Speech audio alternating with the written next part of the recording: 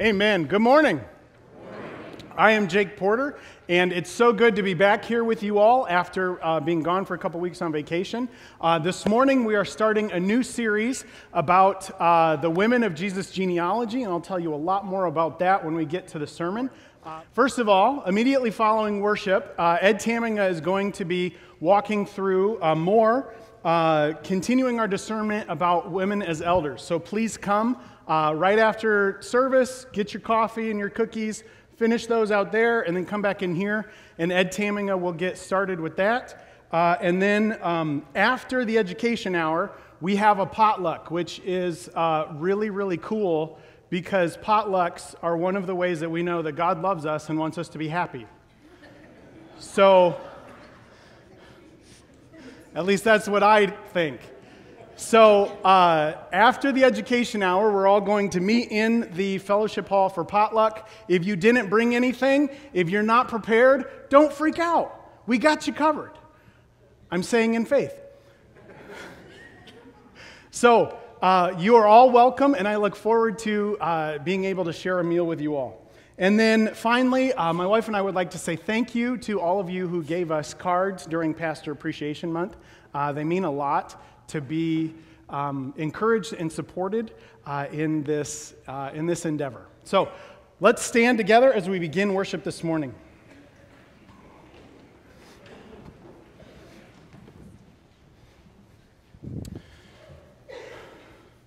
When asked what the greatest commandment was, Jesus said, the Shema sums up all the law and the prophets. So let's dedicate ourselves, let's pledge our allegiance to God once again by saying the words of the Shema. So please repeat after me. Hear, O people of God. Hear, O people of God. The Lord is our God. The Lord is our God. The Lord alone. The Lord alone. Love the Lord your God. Love the Lord your God. With all of your heart. With all of your heart. With all of your soul. With all of your soul. With all of your mind. With all of your mind. With all of your strength. With all of your strength. And love your neighbor as yourself. And love your neighbor as yourself. There is no commandment greater than these.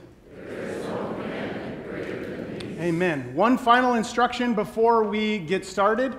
Please scoot to one end or the other. Make the empty spaces in your rows on the aisles so that way anyone coming in while we begin worship can find a place to sit. I am so excited to worship the Lord God Almighty with you. Let's go.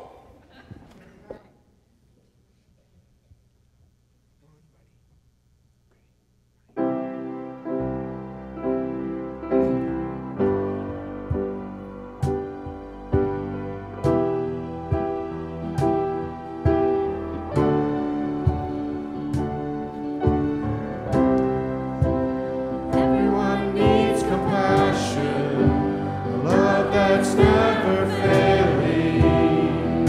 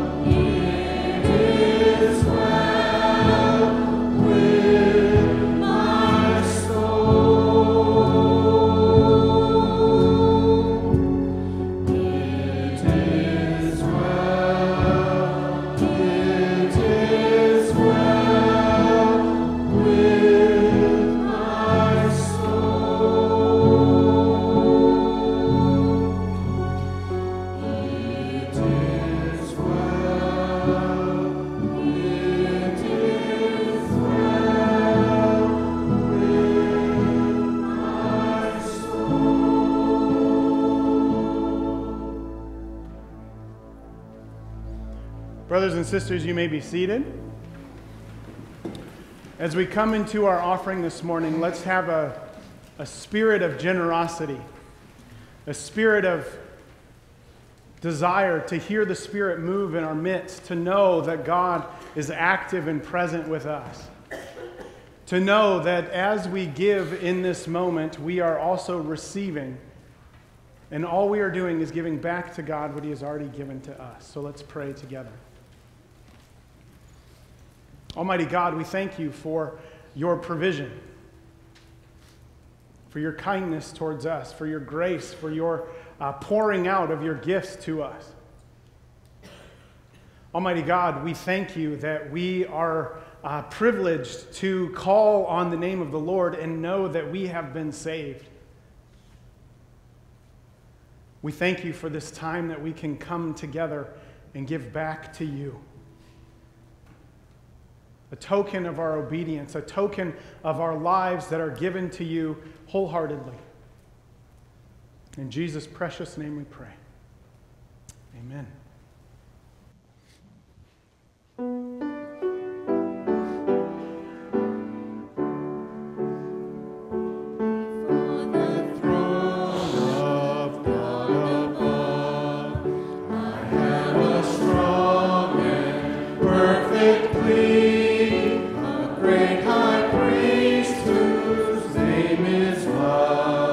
Whoever lives and pleads for me.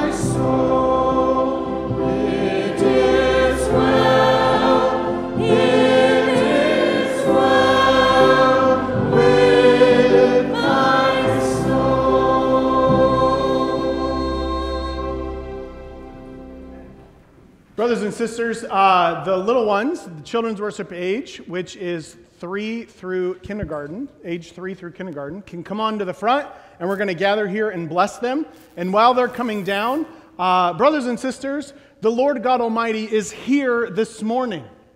The Lord God welcomes you into his presence with love, joy, grace, and peace. And I ask that you would welcome one another in the same way.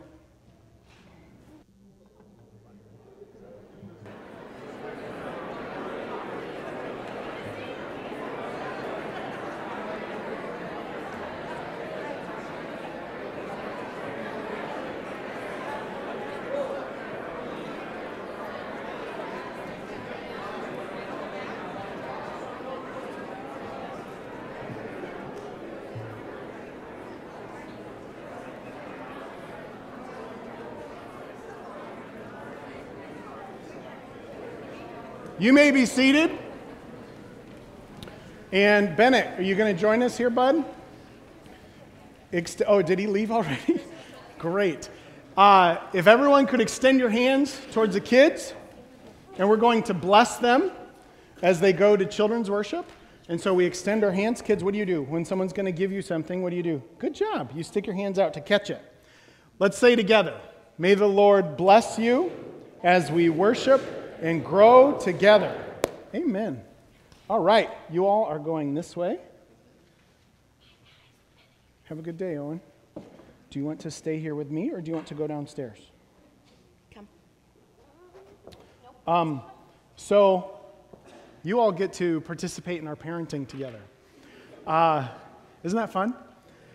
So I am going to buy time, because the next thing that we're going to do is Aaron Egabine is here, right? There he is. Aaron is going to interview my wife because she is a new staff member, and we wanted to make sure that all of you had an opportunity to get to know a little about her. And I lost the microphones. There they are. So she's coming at some point. She'll be here. There you are. Oh, you're up. Sorry. Okay. Yes. All right, is this one on? All right, good. Yeah, so obviously we were up here before and kind of announced Chris just in general, but we thought it would be great to put her on the spot right up here in front of you all so we could get to know her a little bit. I really don't know what he's going to ask. So. No, that's true. I'll try to be easy as I can. So I just thought if you want to just tell us a little bit about yourself and then in some ways how God led you to be a worship leader. Okay. Well, my name is Chris Boos Porter. I am from the north side of Holland originally, and I grew up in Hudsonville. I graduated from Triunity Christian and then went on to Hillsdale College, where I met this lovely young man. He's younger than I am, so I graduated, and he followed me back to West Michigan and hasn't left. I have always been involved in worship. My mom is a piano teacher here in Hudsonville, and she has been involved in leading worship since the 70s, so I kind of grew up with it. I think I was on a worship team for the first time when I was 13 or something, very young. And so it's always been part of my DNA. I teach piano now and lead worship, and actually, I saw the job description for the worship planner job and told Jake that he needed to apply to this random church in Hudsonville so I could have this job. So thank you. It was literally, it was backwards. Like I said, I can't apply because that would be weird if we go to different churches. And so you need to work here. I know there's that church in Canada, but there's this other church in Hudsonville that I think would be great. So thank you for giving me the opportunity. I'm still getting my feet wet, but yeah. And we have 2 little boys who, one is not with us, and he's a little pistol right now, but thanks for your love for him, too.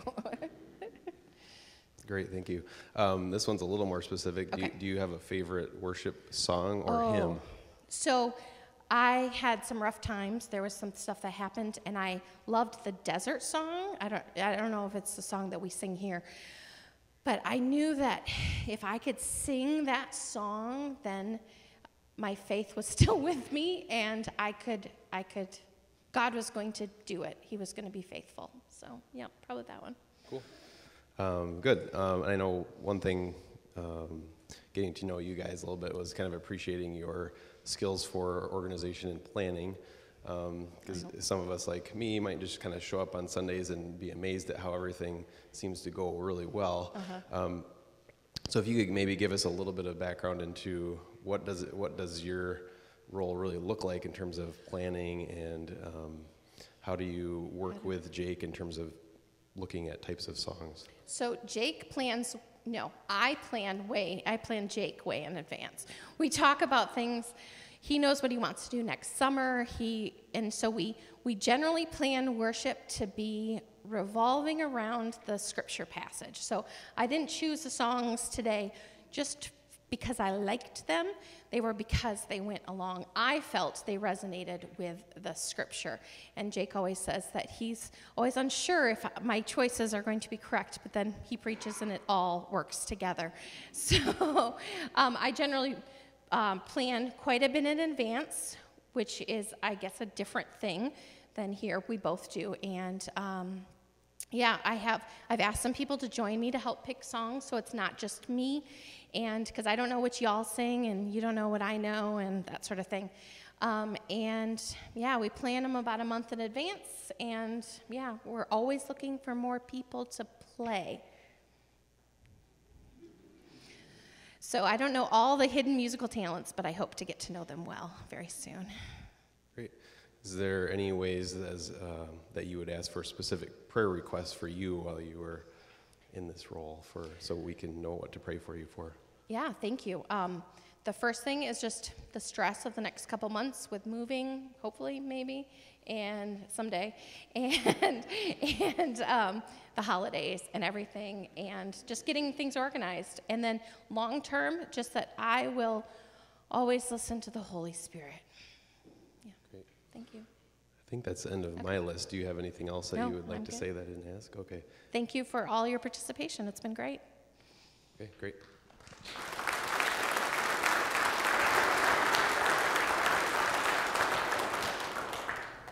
Thank you both very much. Brothers and sisters, it is now time for our congregational prayer. This morning is Orphan Sunday, and next week we're going to talk a little bit more about that and some very particular ways to pray, but it's just going to be a theme through our prayer this morning, so I wanted you to be aware. Let's pray. Almighty God, you are good to us. Lord, when we were far from you, orphaned and abandoned and wallowing in our own sin, you came to us. You became a man. You died on the cross, Lord Jesus, so that we could find you, so that we could be resurrected from our spiritual deadness and you could adopt us into your family.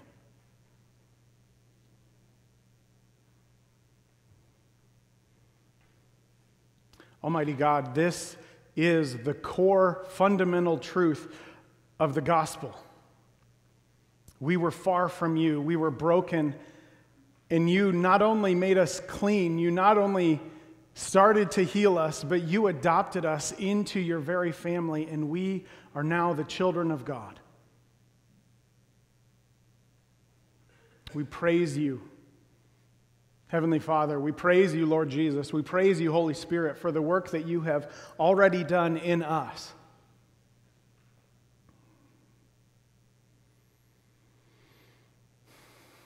Lord, as we look around our world, we can see others that are in need of your healing, in need of your love. God, as we see those who may not have a home or those who are struggling with their nuclear family, we ask that you would provide your Spirit to give us courage to rise up and to say, this is not the way it's meant to be. To rise up in love and in compassion and mercy and grace, to be family to those who are familyless. To be shelter to those who are adrift.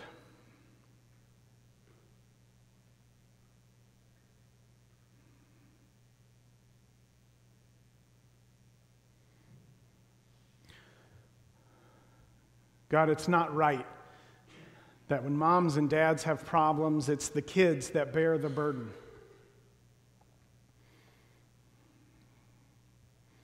It's not right that the most vulnerable in our communities, in our culture, in our world, are the children who haven't done anything to deserve it.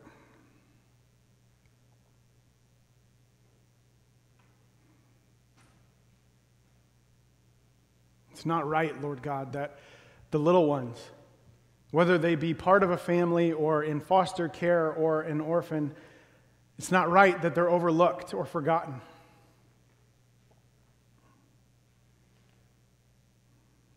And we know this, Almighty God, because of you. Because your story throughout Scripture reminds us, shows us how you came to the vulnerable. You came to those who are hurting. And you gave them a family. Your story tells us about how you came to a world that was broken and bleeding and in need of redemption. And you, Lord Jesus, were our Savior.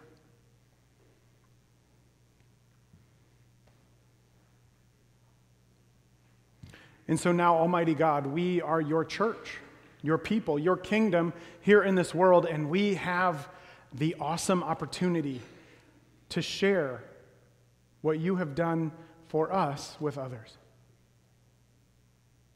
But we cannot do it in our own strength, Lord God. So we ask your Spirit to fill us and mold us and shape us as we bring your kingdom, the heavenly kingdom, from earth to heaven. From heaven to earth. And we ask that, Lord, every time we say the prayer that our Lord Jesus taught us when he said, "Our Father, who art in heaven, hallowed be thy name. Thy kingdom come, thy will be done, on earth as it is in heaven. Give us this day our daily bread, and forgive us our debts, as we forgive our debtors. And lead us not to temptation, but deliver us from evil. For thine is the kingdom, and the power, and the glory forever." Amen. Amen. Our scripture passage this morning, why, hello. You just were right there. Our scripture passage this morning is Genesis chapter 38, verses 24 through 30. I was about to say 20 through 34, and I knew that wasn't right. 24 through 30. So if you'd like to turn there, Genesis chapter 38, verses 24 through 30.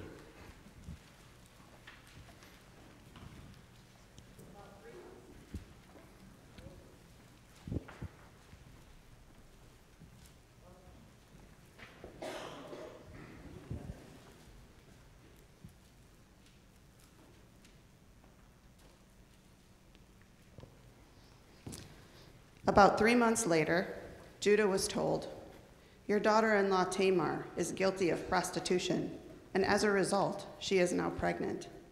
Judah said, "Bring her out and have her burned to death." As she was being brought out, she sent a message to her father-in-law. "I am pregnant by the man who owns these," she said. And she added, "See if you recognize whose seal and cord and staff these are." Judah recognized them and said, "She is more righteous than I, since I wouldn't give her to my son Shelah." And he did not sleep with her again. When the time came for her to give birth, there were twin boys in her womb. As she was giving birth, one of them put out his hand. So the midwife took a scarlet thread and tied it on his wrist and said, "This one came out first." But when he drew his hand back, his brother came out, and she said, "So this is how you have broken out." And he was named Perez. Then his brother, who had the scarlet thread on his wrist, came out, and he was given the name Zerah. Thank you so much, Tracy. Brothers and sisters, let's pray together. Heavenly Father, may your word be our rule, your spirit our teacher, and the glory of Christ our single concern. Amen. Amen. This begins the first series after my Introduction to Who Jake Is series. And this is an Advent series that is going to take longer than just Advent. So we're at the beginning of November, and we're starting a preaching series through Advent. And it's called The Women of Jesus Genealogy. And the reason why we're going through this is very, very important. And so let me tell you a story. Back in June, I had just found out that you all were wanting to call me. So I hadn't even officially accepted your call yet, I don't think. And I sat down at the computer and I said, what is it that God wants me to share with you all? And one of the major things that I do professionally is preach. And it's one of the major time commitment. It's the major time commitment in my week is preparing morning and evening sermons. And what you're going to find is that is very, very important to me. I do not take that lightly.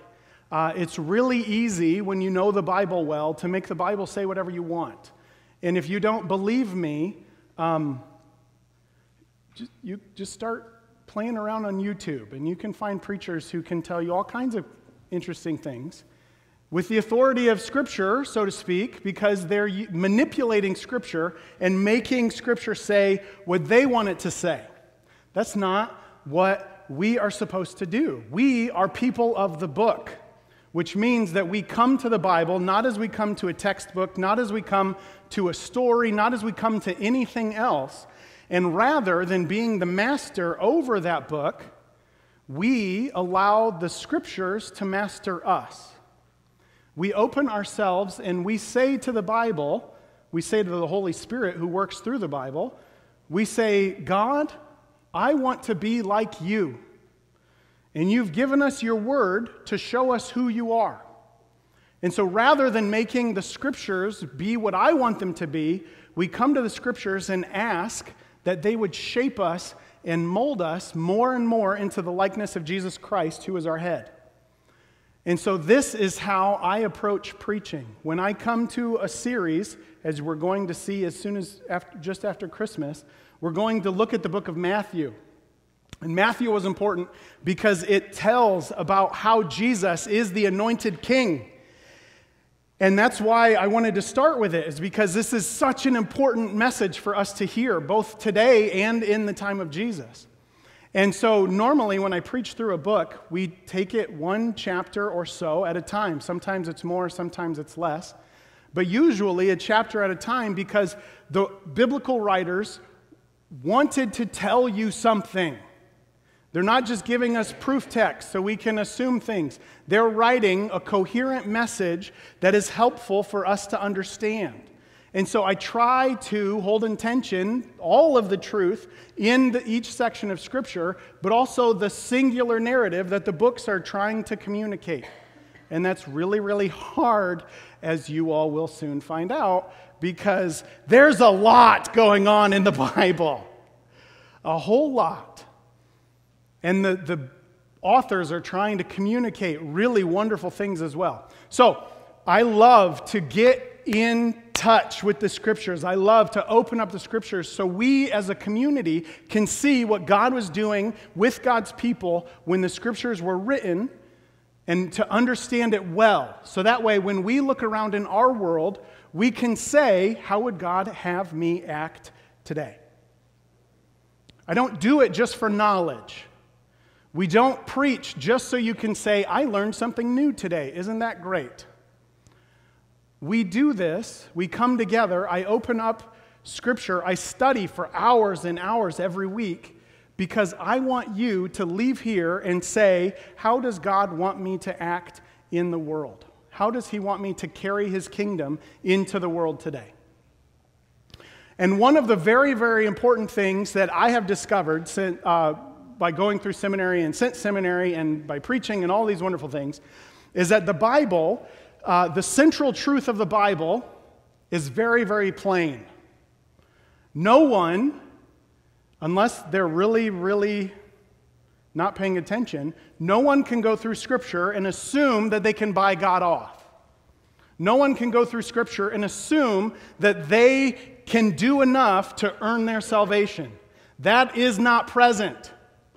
And if you think it is, we need to have a conversation. That's clear as day. And so the main truth of Scripture is easy to understand for anybody who would read it.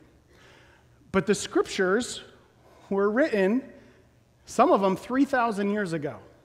And not only that, but they were written to a culture that was vastly different than our Western culture today. And so they say things, or they're assuming things that we might not know or might not be able to assume on our own.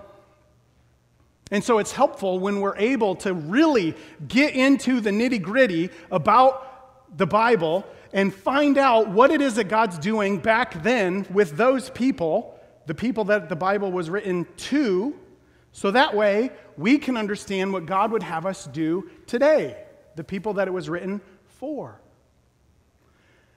An easy way, a clever way to show you what I mean by this is when you read the words, "It's a strike." That's a strike. Sorry, I didn't even say it right. That's a strike. Who here knows what I mean? See? You all know what none of you raised, like 4 of you raised your hands. If I was talking about bowling, what would a strike mean? Right? If we're talking about baseball, does it mean the same thing as bowling? No. If we're talking about the UAW, does it mean the same thing as a sports? No. If we're talking about the Air Force, does it mean the same thing at all? No. Context matters so much because just reading the words can be misleading if we don't know what they're talking about. Keep that in mind, okay? And then the second thing that gets really interesting, and I find it absolutely amazing, idioms and customs, all right? How many of you have ever taken a casserole to someone? Yeah? You're all giggling. How many of you have this exact same casserole dish in your house? Right? Some of you do, right? If you were to tell me, I took so-and-so a casserole, my follow-up is not about the food. I would say to you, how are they doing? Right? Yes. Because this is a custom in America, and it's a really good custom. When someone needs a casserole, we're saying either that a tragedy has happened, or they're hurt, or a wonderful thing has happened. Maybe they had a baby. But no matter what the circumstances are, they are incapable of making food for themselves. And so we all know, if I say to you, I took them a casserole, I'm not talking about casseroles, right? This is a custom, all right? In our scripture text this morning, in the story, we're going to hear about Levirate marriage. And it's not even Levirate marriage because that wasn't formalized until the time of Moses. This was pre-Levirate marriage. And all of you are like, I have no idea what you're talking about. That's why we're talking about it. Okay? In the biblical days, there was no such thing as welfare. There was no nation state that could take care of women or orphans. And so the way that women would be taken care of if their husband died is that they would have to have a son in order to raise up an heir. And if there is an heir, the family as a whole will look after that son. Okay? It's hard for us to understand this because we live in a different time and place. But that's just the way it was. If you had a husband who died and you didn't have an heir, you were nothing. No one would care for you. You had no future. You were all alone. You were vulnerable and without hope. Just because your husband died. And so the cultural custom of the day was that the woman would have an heir with her husband's brother. And in Moses' time, this was formalized into an actual marriage, but it's not marriage in the story that we're going to read today. It's just having a baby boy particularly. And we look at that and we say, isn't that incest? I know you're all thinking it. And you kids who don't know what that is, guess what you get to ask Mom and Dad today? Isn't the Bible great? We say, that's weird. And from our perspective, it is weird. I will grant you that. But in their time and place, it was the means that they had to be compassionate and to look after those who were vulnerable. Is that clear? So this is a custom that we're looking at, and from our perspective, the whole thing just looks kooky. It's just like, whoa. But in their context, it was a means of compassion and grace and taking care of those who were vulnerable. All right?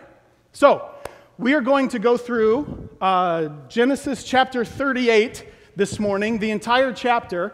We don't have time to read through it and then to walk through it, so I'm going to tell you the story and highlight the bits that we need to know. If you want to follow along, feel free to have your Bible open to Genesis chapter 38. So you can go to the last slide there, Jeff.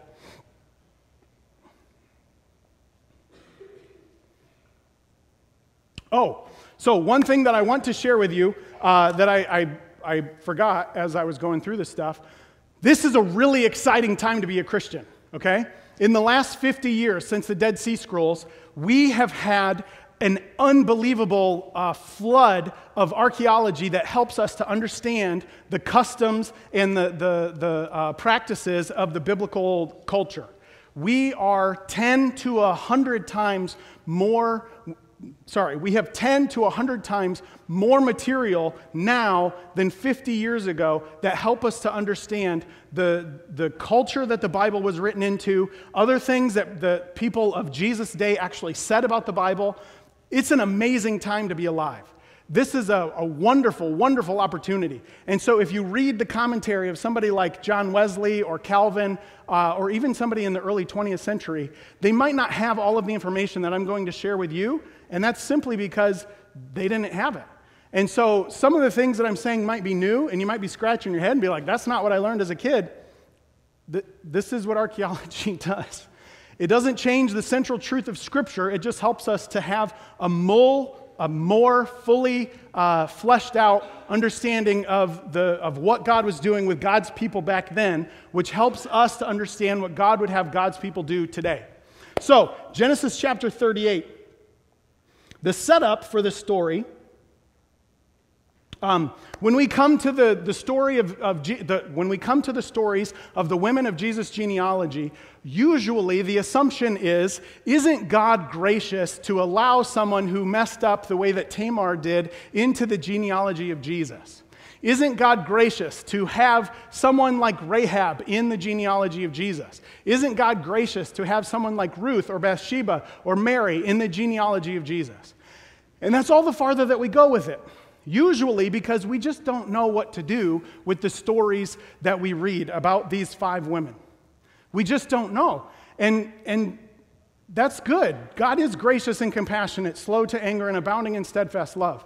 So anytime you assume that, that's a great thing. But Matthew is not saying that when he puts these 5 women into the Scripture. When he writes their names in the genealogy, he is by no means saying, look at how much they messed up. Isn't God kind and loving to let them in the genealogy of Jesus? It's actually the opposite. Just the fact that they were named means that Matthew wants us to remember their story and to know what God was doing then, because that's what God is doing in Jesus as well. And so now most of you are like, okay, what does that have to do with Tamar? I'm so glad you asked.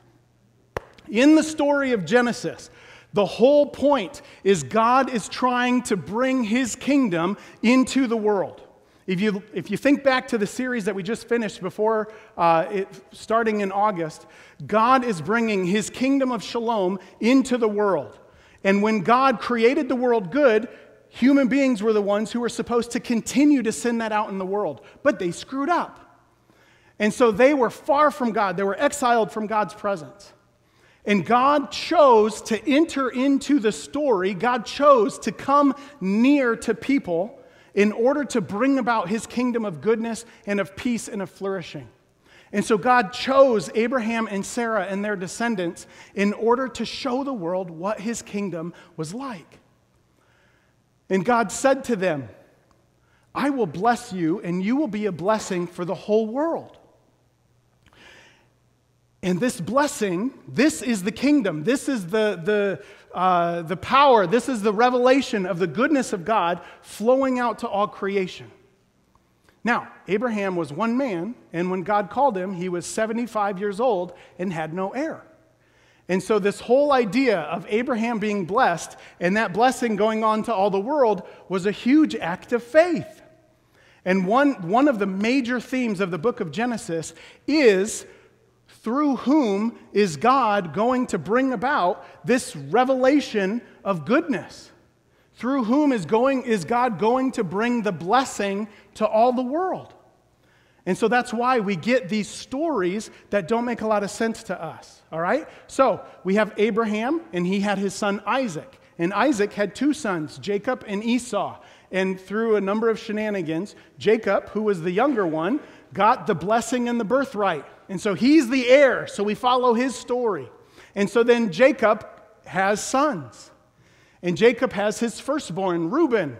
And so the assumption is that Reuben will be the one through whom the blessing will come. Only Reuben screws up. Reuben proves himself unworthy for the blessing. So now who's it going to be? Well, the second and third sons are Simeon and Levi.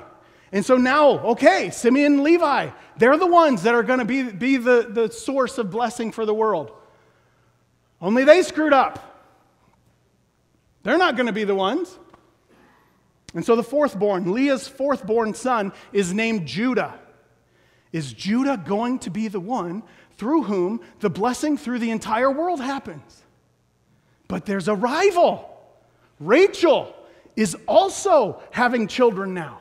Rachel has her son Joseph, and Rachel was the favored wife. And so is Joseph going to be the heir? Is Joseph going to be the one through whom the kingdom, the blessing and the power is coming? Or is it going to be Judah?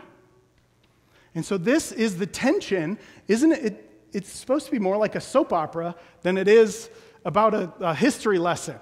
You're supposed to be like, oh my goodness, I can't wait till next week to read the next chapter of Genesis, because how is this story going to unfold?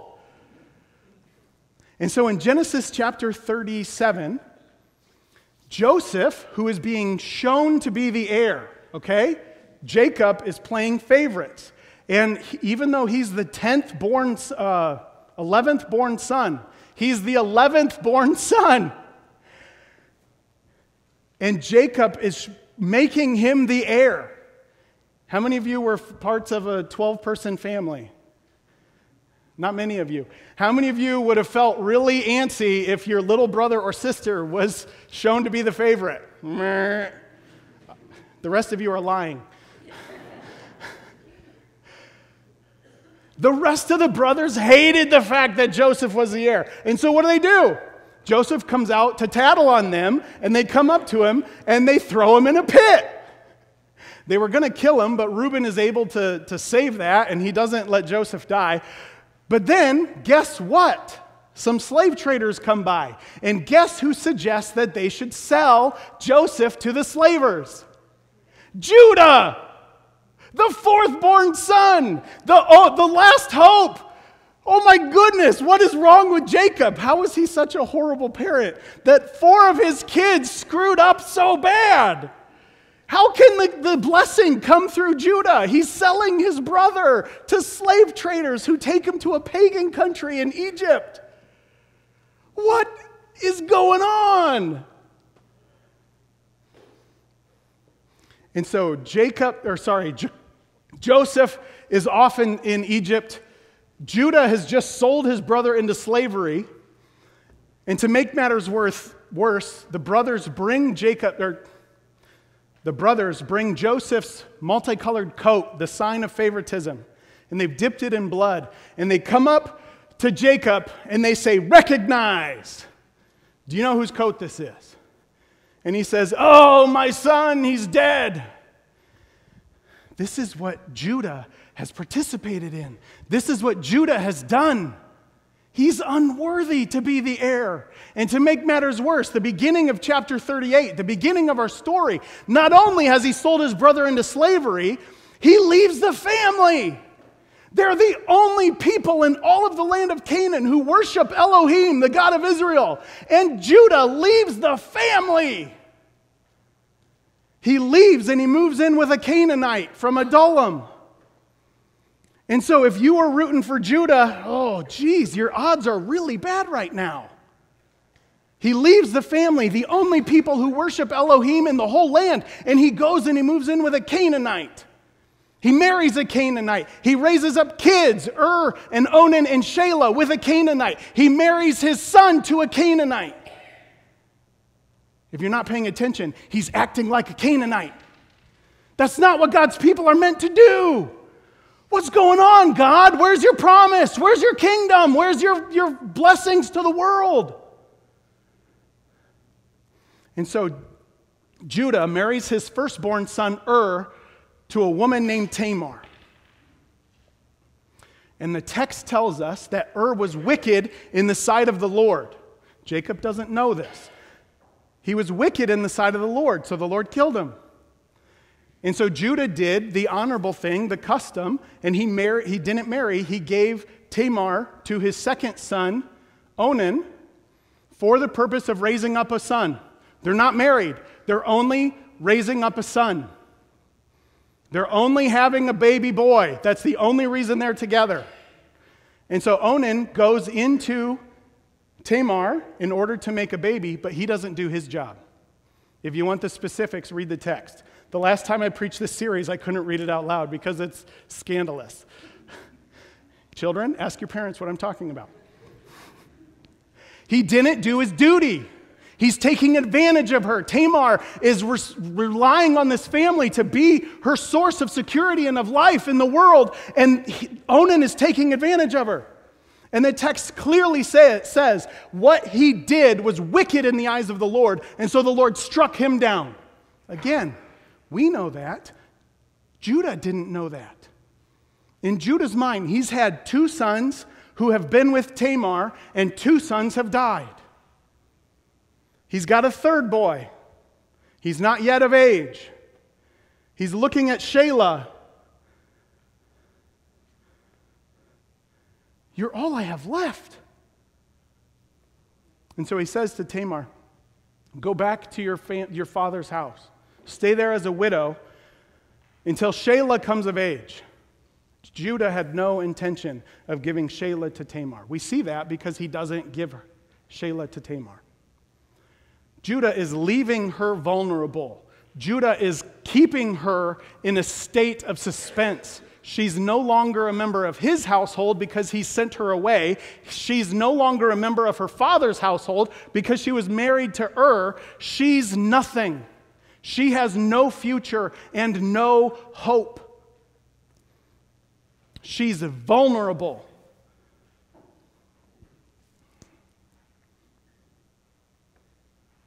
And a long time goes by.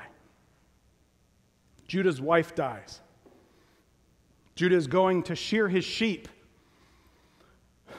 Tamar finds out that Judah is going to shear his sheep.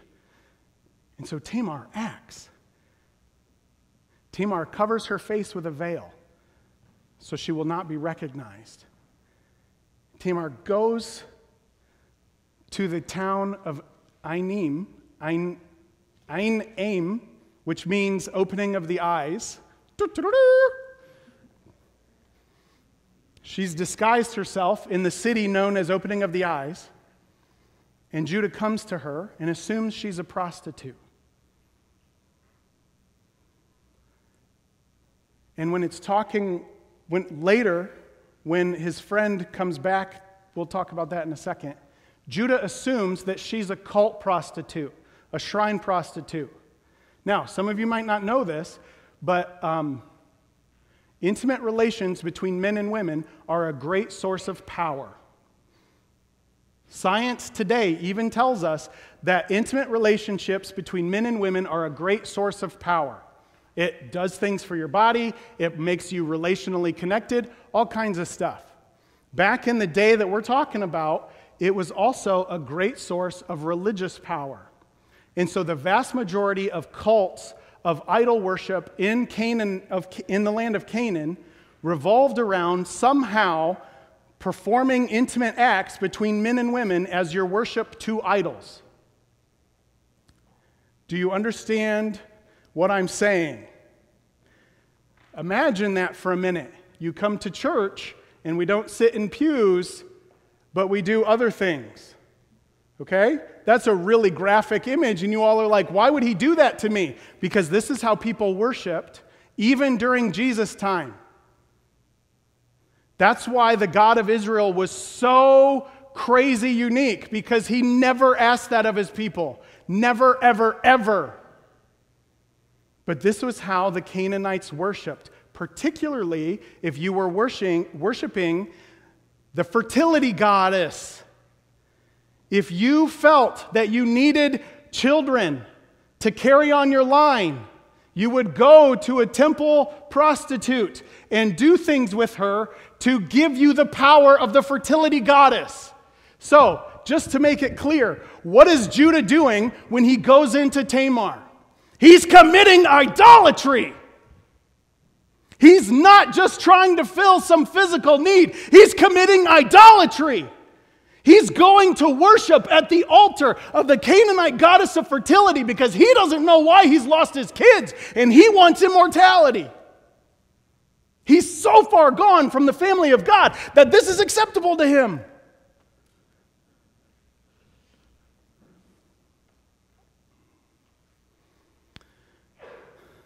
So he goes in to Tamar, who's disguised herself. He says, "What can I pay you?" And she says, "A young goat." And he says, "Well, I don't have it with me." And she says, "Give me your driver's license and passport." That's not what she says because they didn't have cars. She says, "Give me your staff and your seal and your cord." That was basically the same thing. We don't need to go into what those are. Just think driver's license. It was the one thing that everybody would know whose it was. So they do their thing, and then she goes back, puts back on her widow's clothes in her father's house, remember, where she has no value, where she has no say. She's not even a member of her father's family anymore. And you want to know how we know that? Because when she's found to be pregnant, who gets to declare her dead? Who's the one that says, burn her because she committed adultery? Who is the one who has authority and power over her? It's not her own father. It's Judah. The one who abandoned her, the one who left her vulnerable, the one who took advantage of her because he didn't know what he was doing.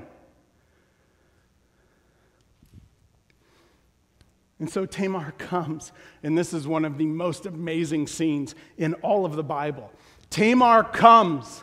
She's pregnant. She's being dragged before her father-in-law to be executed for adultery. And she says, she says, recognize. Remember, that's exactly what Jacob's sons said to him after they got rid of Joseph. Recognize. These belong to the man who is the father of my child. What does Judah say? Look at it. Look at it in your text. What does Judah say? She's more righteous than I.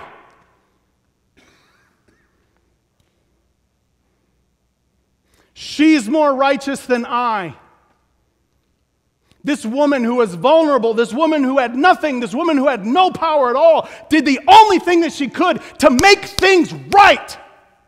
The only thing that was accessible to her to make things right.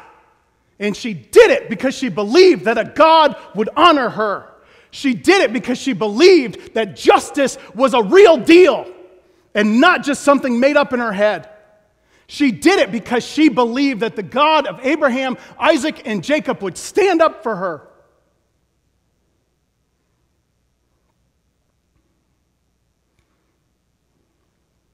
She did the only thing she could to bring justice to the world. So, did it work? Did God honor her? Did God see her? Okay, first off, end of the chapter. How many kids does she have? 2. How many kids did Judah lose? 2. Is God restoring the things that were taken away because of wickedness when justice comes? Yes. Don't miss that. The fact that she has twins is not just a comment on the genetics of the people of Israel. Judah lost 2 sons, and God is restoring that which was lost because it's right. And it's right through Tamar. How else do we know that God is honoring the actions that Tamar chose to do? Well, first of all, let's follow up with the story. Before Tamar, Judah was falling off the rails, and he was selling his brother into slavery. After Tamar, the next time we hear him in the story, he first of all offers his own life on behalf of Benjamin to his father. He says, Dad, if anything happens to Benny, I will be the one to bear the cost. You can take it out on me.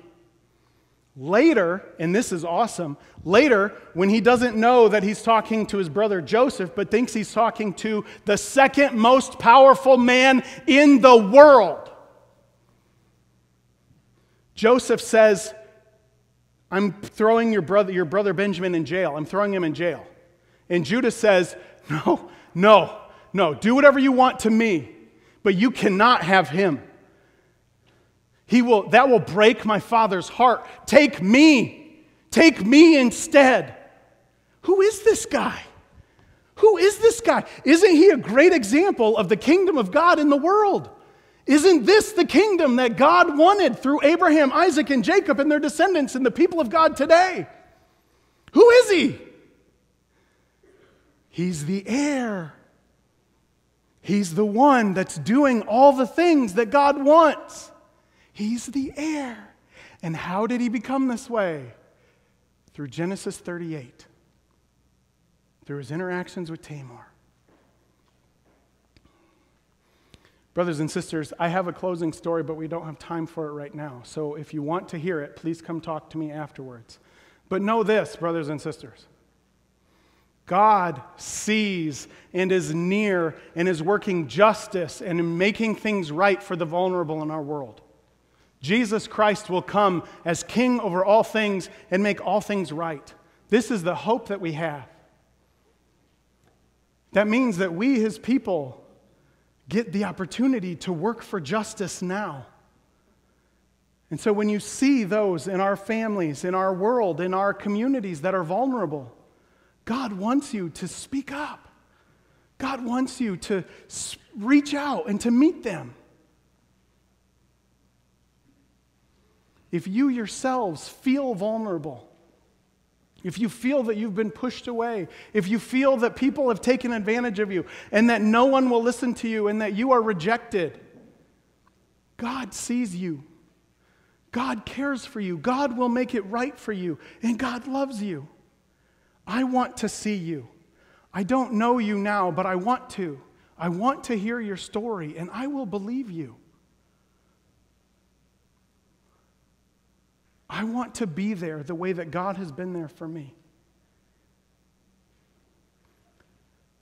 And one final word of warning, brothers and sisters. Some people in our world are oppressors. Maybe some people in our community here at Emmanuel have taken advantage of other people or have pushed other people away or have worked to keep people out who are supposed to be welcomed in. Brothers and sisters, our God is going to make things right. Don't forget, don't miss the opportunity to repent right now. To lay before the Almighty God, the forgiving God, whatever it is you might have done.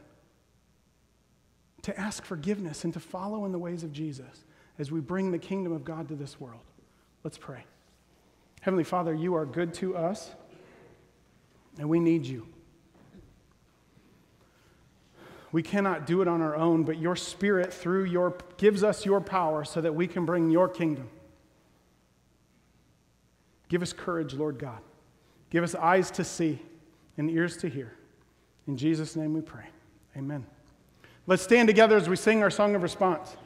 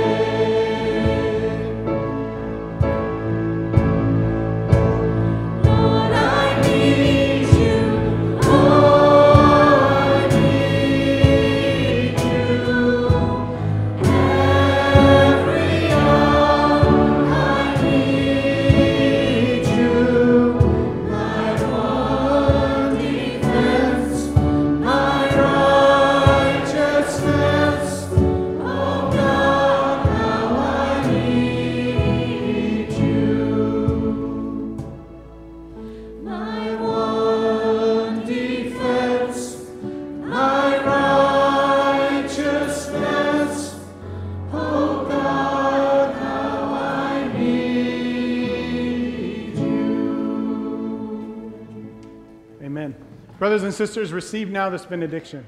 May the Lord bless you and keep you. May the Lord make his face to shine upon you and be gracious to you. The Lord turn his face towards you and give you his peace, now and forever. Amen. All right, guys, we are going to sing the doxology, Praise God from whom all blessings flow, a cappella, because you guys are amazing singers. So all those parts, I want to hear them, all right? So here we go.